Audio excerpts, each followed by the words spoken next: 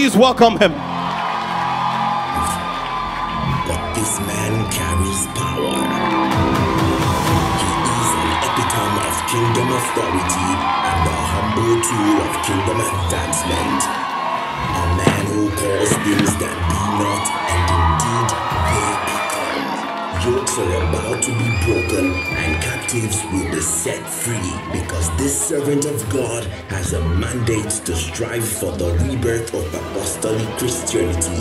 Prepare your hearts to be ignited and your spirits refreshed as we welcome the founder and leader of Remnant Christian Network, Macaulay. With a standing ovation and a round of applause, let's welcome to Winepress 2022, Apostle Arome Osayi. Hallelujah. Wow, it's a great privilege standing here. Amen. I want to thank Pastor B, my friend, and all the pastors in the house for inviting me. Amen. Let us pray. Lord, in the name of Jesus, we ask that you move through this atmosphere and meet everyone at the point of their needs. Make for yourself a great name and be glorified. In Jesus' mighty name. You may be seated. Those of you outside, you are part of this meeting. Fasten your seatbelts. We want to go on a ride. 1 Corinthians chapter 4, beginning from verse number 20. Hallelujah. 1 Corinthians chapter 4, beginning from verse number 20. For the kingdom of God is not in word, but in power. The kingdom of God is not in word, but in power. I used to be a classroom teacher, and we were trained to teach, to pass on knowledge. And if you are a teacher in the sciences, you may need to illustrate some of your concepts by the means of diagrams. If the kingdom of God is going to be illustrated, if the kingdom of God is going to be revealed, then we need to wield the utensil called power. Because anytime the power of God is manifested, it's a revelation of the capacity of the kingdom of God. And there is something that the devil will try so hard to cover, and that is the supremacy of the kingdom of light over the kingdom of darkness. And anytime the power of God finds expression, it is easy to see that the kingdom of darkness is not as powerful as it claims, because the power of God comes to illustrate the supremacy of the kingdom of God over the kingdom of darkness. In view of the above, I would like to do a teaching in the next 20 minutes titled The Purpose of the Power of God in the Kingdom of God. Turn your Bible quickly to the book of Matthew, chapter 28. I want to read from verse number 17 and number 18. Matthew, chapter 28, I read from verse number 17 and verse number 18. And when they saw him, they worshipped him, but some doubted. And Jesus came and spake unto them, saying, all power is given unto me in heaven and in earth. Go therefore and teach all nations, baptizing them in the name of the Father and of the Son and of the Holy Ghost. You will notice that there were 40 days interval between the time of Jesus' resurrection and the time of his public ascension, in the which 40 days he normally appears to his disciples based on appointment. He will tell them when he encounters them, he will say, okay, my next schedule with you is going to be on Wednesday, and I'm going to be on the Mount of Olives. I'll be there by 9 a.m. So they normally come, gather, and wait for him, and he appears. And he begins to unveil to them the realities of the kingdom of God, because there were functionaries that were being trained to be partakers of the enterprise of extending the frontiers of the kingdom of God. And in this occasion, Jesus showed up on the mountaintop, which was the place of appointment, and he said, all power is given unto me in heaven and on earth. You see, if you don't see the back end of this scripture, you're not likely to understand the import of his declaration. So I want to take us to the book of Acts chapter 2. I want to show you the back end of that declaration. In the book of Acts chapter number 2. Hallelujah. Are you there in Acts chapter number 2? I want to begin to read from verse 22. Ye men of Israel. This is the explanation that Peter gave in defense of the outpouring of the Holy Spirit, because there was a possibility that the move of God in the upper room was about to be misjudged. So the ministry of an interpreter was required to bring perspective according to the witness of God from heaven. So this is Peter attempting to explain a spiritual thing, and the context and the pivot of his explanation derived from prophecies that went before this day. It said, ye men of Israel, hear these words, Jesus of Nazareth, a man approved of God among you by miracles and by wonders and signs, which God did by him in the midst of you, as ye yourself also know. Him being delivered by the determinate counsel and the foreknowledge of God, ye have taken, and by wicked hands have crucified and slain, whom God has raised up, having loosed the pains of death, because it was not possible that he should be holding of it. For David speaketh concerning him, I saw the Lord always before my face, and for he is on my right hand, that I should not be moved. Therefore did my heart rejoice, and my tongue was glad. Moreover also my flesh shall rest in hope, because thou wilt not leave my soul in hell, neither wilt thou suffer thine Holy One to see corruption. Can you jump to verse number 30? Therefore, being a prophet, and knowing that God has sworn with an oath to him, that of the fruit of his loins, according to the flesh, he will raise up Christ to sit on his throne. He, seeing this before, spake of the resurrection of Christ, that his soul was not left in hell, neither his flesh did see corruption. And this Jesus God has raised up, wherefore we are witnesses. Therefore, being by the right hand of God exalted, and having received of the Father the promise of the Holy Ghost, he has shed forth these which ye now see and hear. For David is not ascended into the heavens, but he saith himself, the Lord saith unto my Lord, sit thou at my right hand until I make thy foes thy footstool.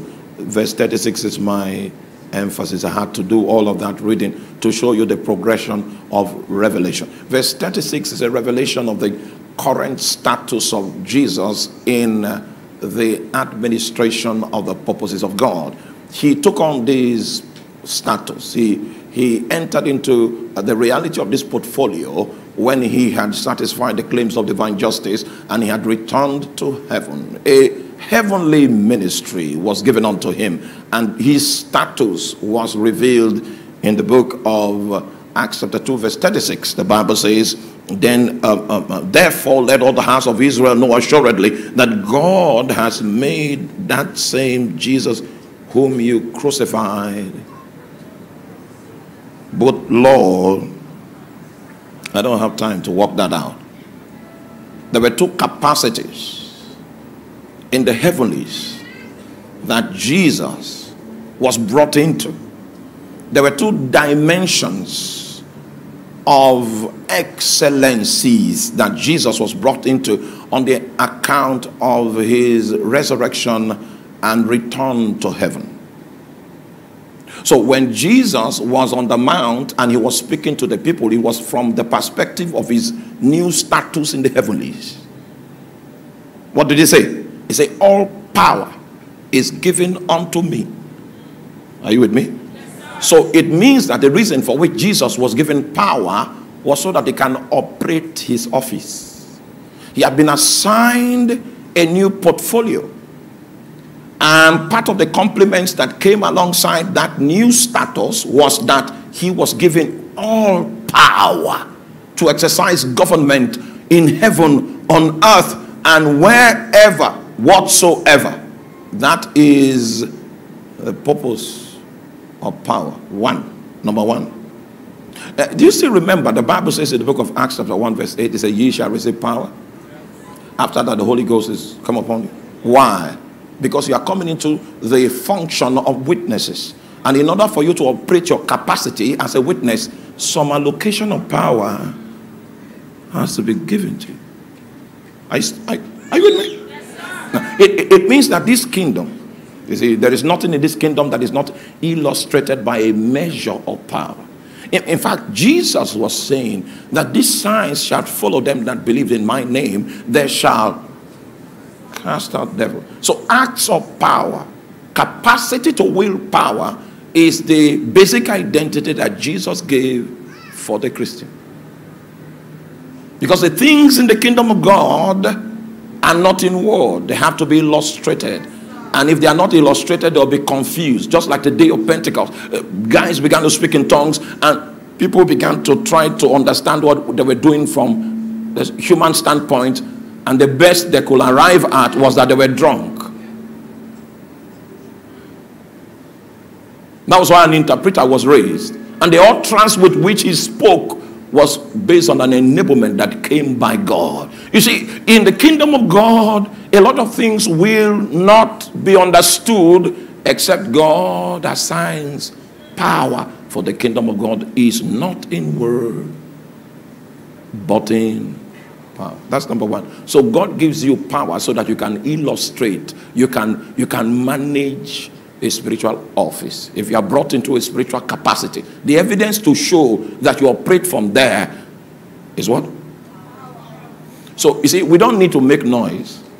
If it is true that God has brought you into a capacity in your family, the proof is that there will be power available for you to operate that office. If it is true that you are an apostle, there will be power available to illustrate what it means to be an apostle from the perspective of the kingdom of God. If it is true that God has sent you into politics as your own sphere of dominion, you are going to meet people that understand the power of darkness. You will meet cultists, people that are bowed down to demons, to principalities and Satan. And if it is true that God has sent you there, it means that God will find a vessel through which he can illustrate the capacities of his grace and power within that scope of operation. I pray today, as you come for Winepress this year, what God wants to do in your life is that he wants to give you a capacity so that you can illustrate what he's sending you to achieve in the marketplace. Grace and grace will come upon you because Jesus needs to make a statement, and the statement will be made through your life.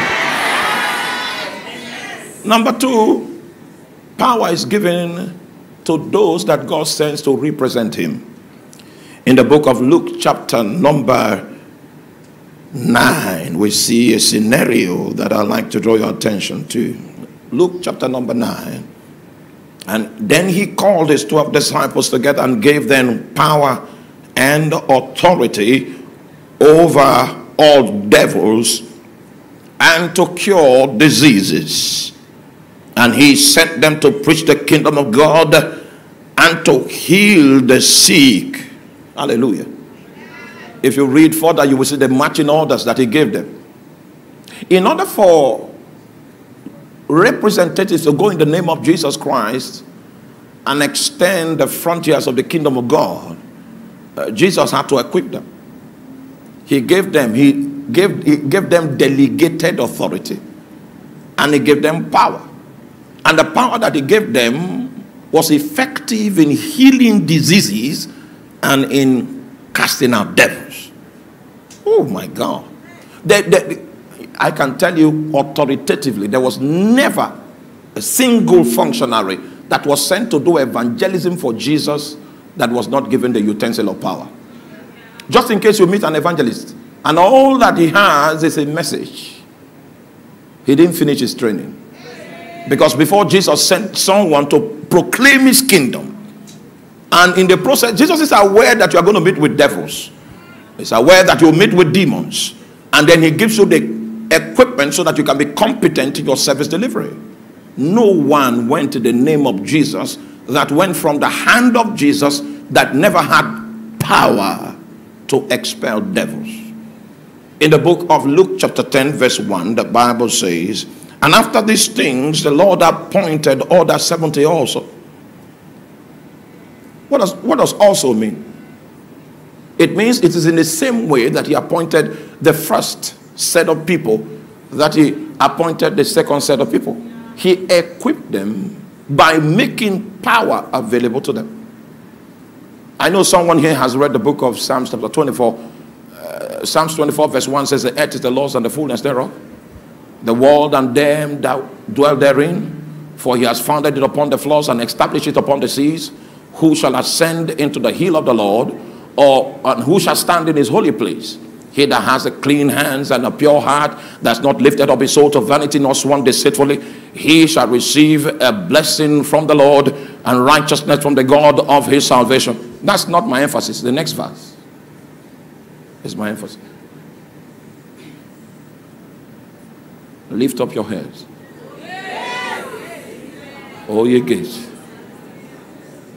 Now, be thou lifted up, ye everlasting door. Why? Now, let me tell you. Don't forget verse 1. Verse 1 is land registry.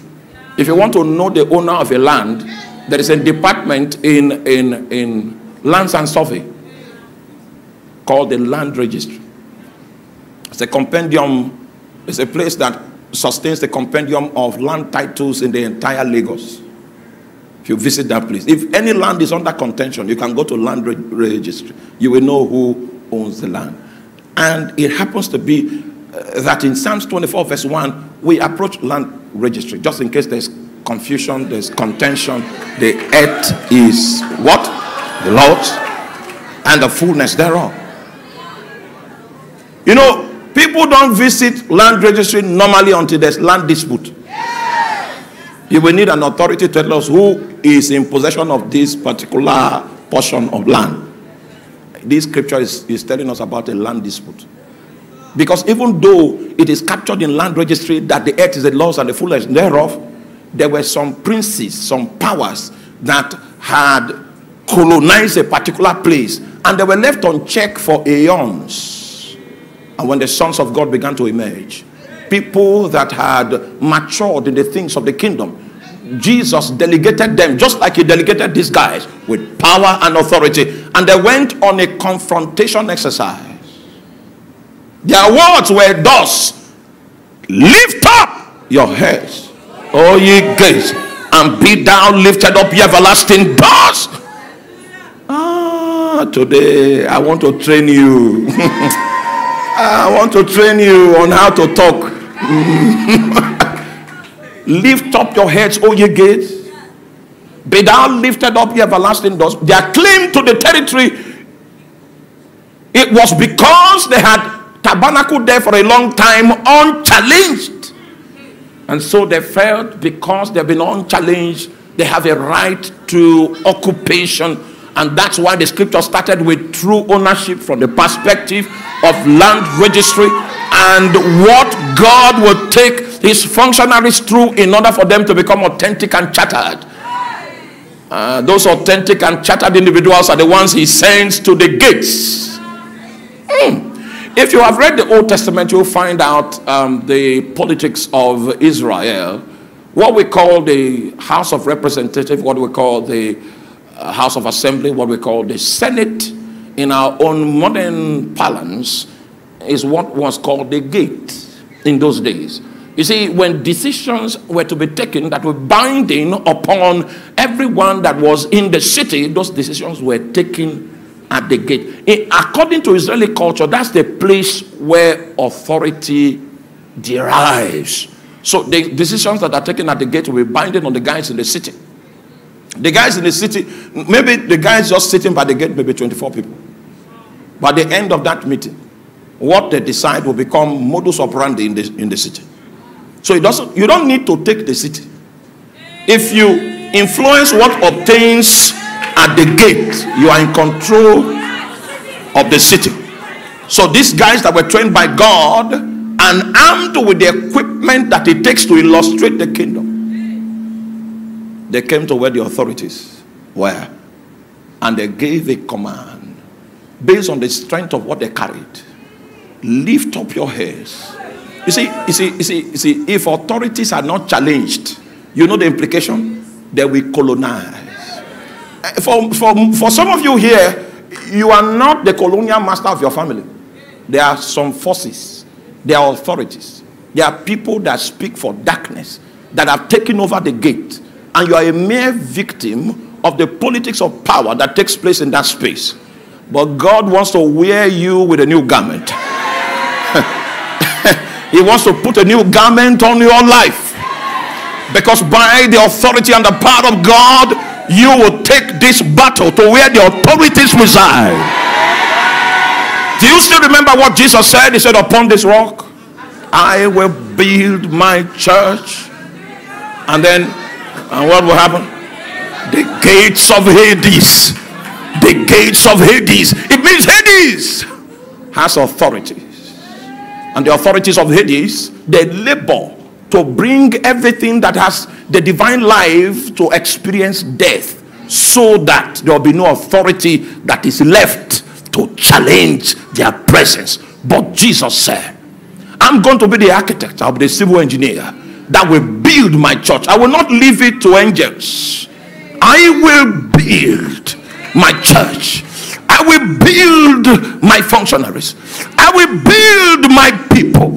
And when he says he will build his people, it means he will bequeath to them, as they mature in him, power and authority to be able to represent him. Because our destiny is that the gates of Hades shall not prevail. So I don't know your context. I don't know what's happening in your context, and who stands at the gate in your civilization, who stands at the gate in your family. But you see, what God does to the people that he wants to send to represent him is that he galvanizes them with power and authority. Tonight is a night of power.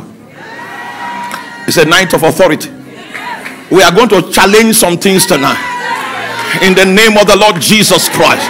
We are going to challenge some things tonight in the name of the Lord Jesus Christ. Ooh. We went for a crusade in a terrible place. He said it's one of the dark places of the earth that the Bible speaks about, where the name most revered, the spirit most feared, is from the underworld. So we went there to preach the gospel, and we showed up too early because the guys are farmers. It doesn't matter what you put on your poster. Say 5 p.m. nobody will come there. They will go to farm first, come back by 7, pounded yam, take it with okra soup. Some will sleep, wake up, and then by 9 you will see some of them will stand far away because they don't understand the God you are advertising. They'll stand. So all the seats you put on the crusade ground is for you, because they'll come on. You see, you could see how the gates had manipulated the city. You could see how the gates had maligned the civilization. And we went there to proclaim the name of the Lord Jesus. So because we came too early, I told my people, let's go and visit the shrine. Now, listen to me. If you are not, I was led. If you are not led,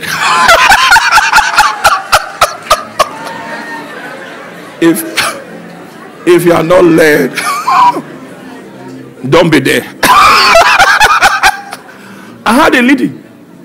Because the Holy Ghost said, why not pass some of this time in the shrine? I said, oh, hallelujah.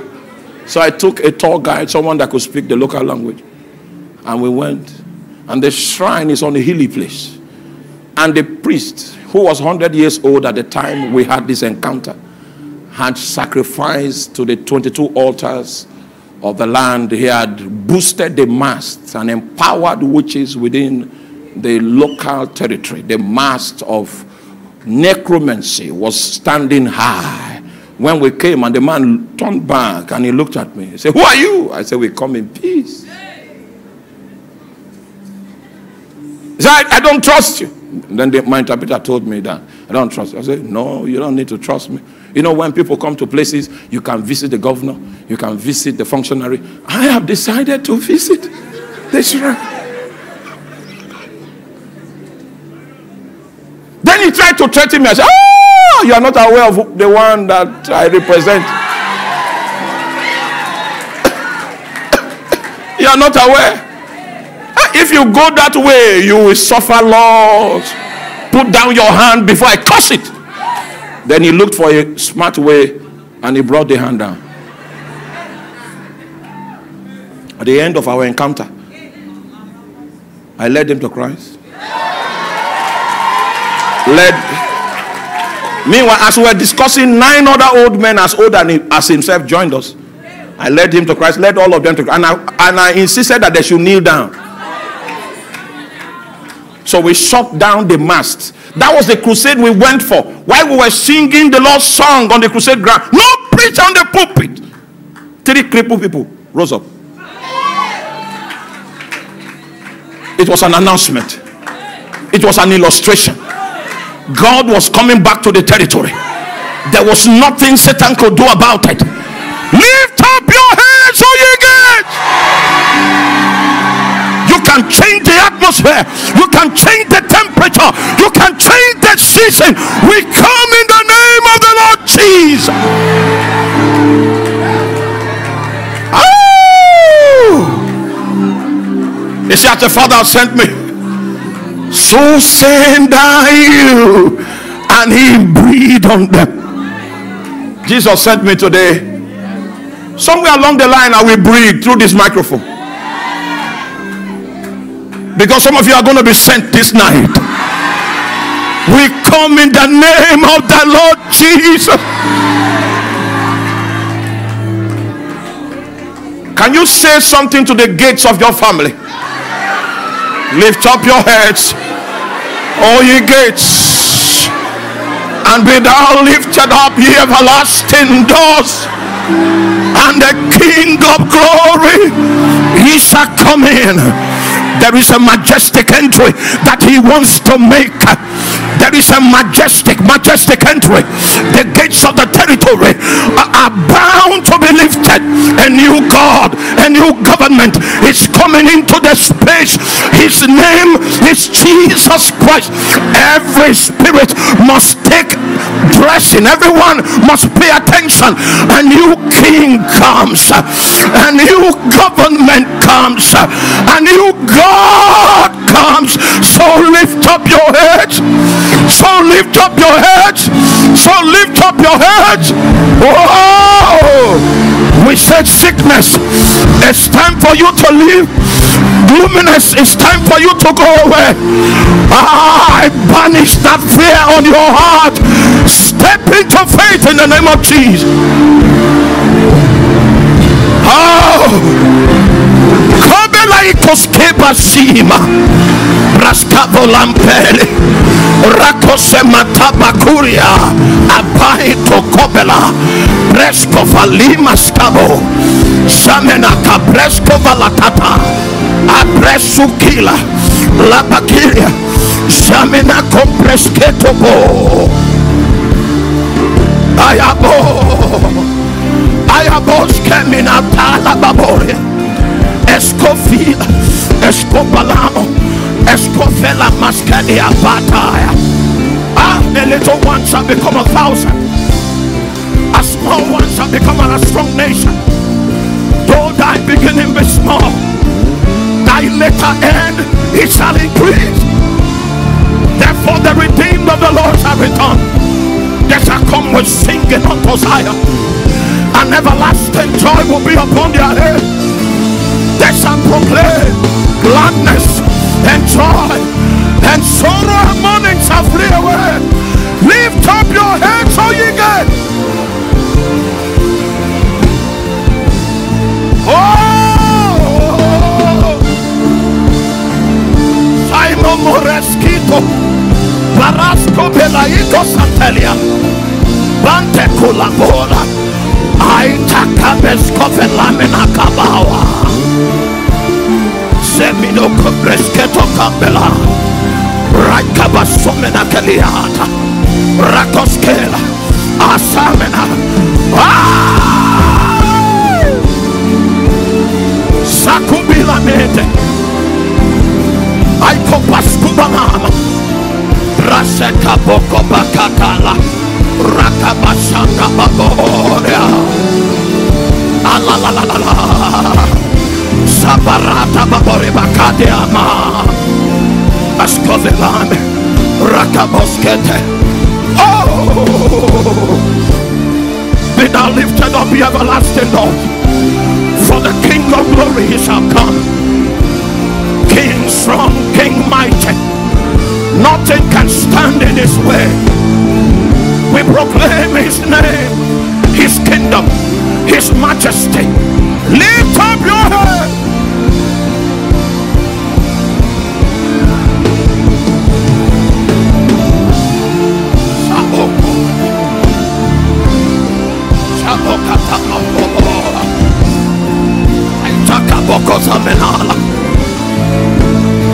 Escovela matua, rabosabatwa, I capacity for paramata.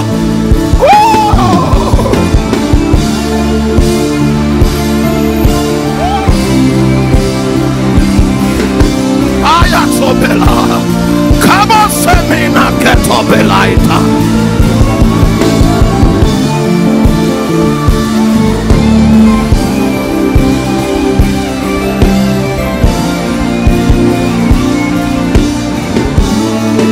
In the name of Jesus. And I beheld in the spirit, and I saw the hand of the Lord touching eyes.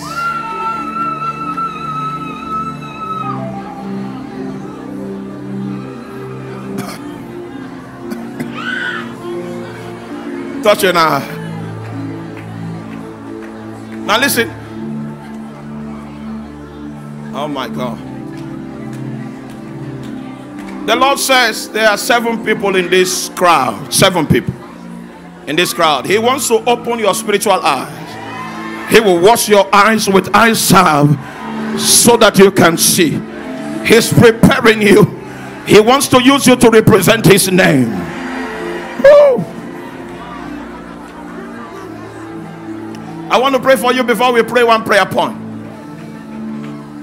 Father, in the name of Jesus, the 7 people that you said you will give them sight in the spirit, I ask, oh God, that your hand of power, okay, it's coming already, it's coming, it's coming already, it's coming. The hand descends already, it descends already, it descends already. It's so that you can be given visibility in the spirit. The eyes of your spirit can be open.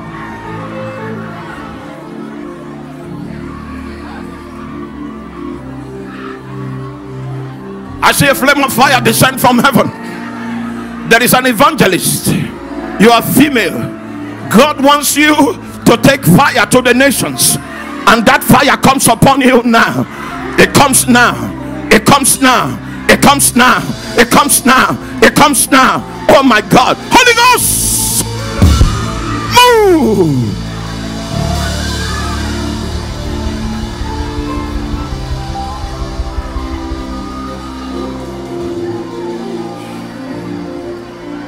Someone deaf in one of the ears, I the hold of deafness, and I command deafening spirits be bound in the name of Jesus Christ. Come out of that ear in Jesus' name.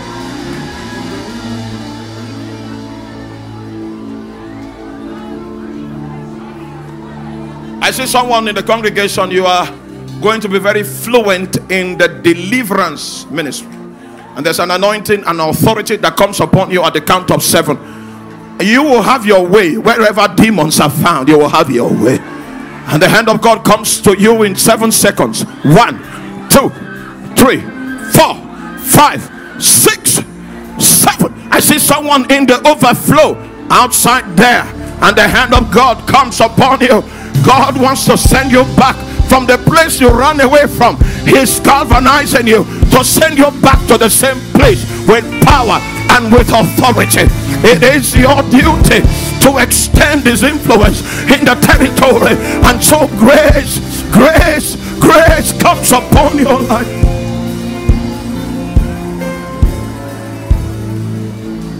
Last prayer point.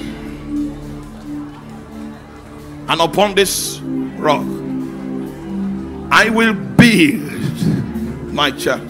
He's been building you. He has something in mind, and the gates, the authorities of Hades, they shall not prevail.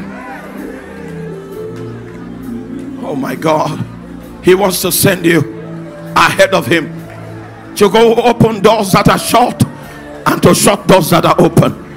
If you can feel what I'm saying, begin to receive it right now, because you are the prophet of your family. It is by your hand that things will change.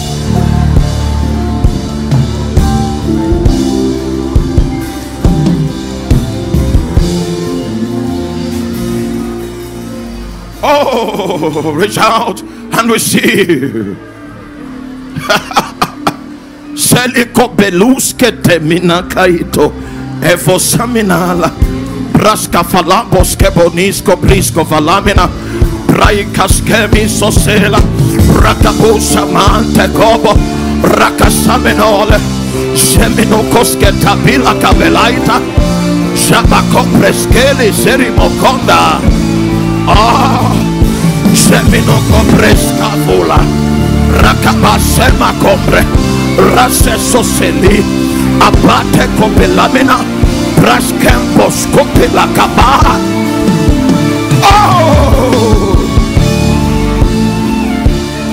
Be thou lifted up, the everlasting door, and the King of glory, he shall come in. Thank you, Lord. In the name of Jesus.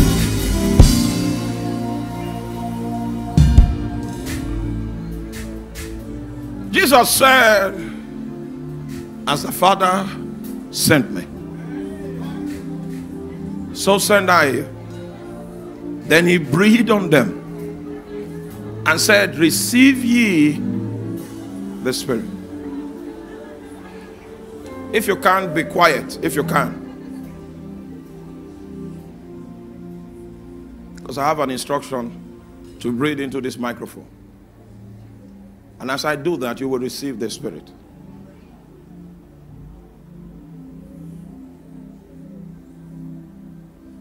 I ask Lord tonight, the functionaries you've been preparing to send to challenge the gates, equip them. Like in that great spiritual ceremony of Luke chapter 9, equip them tonight. He will come to you.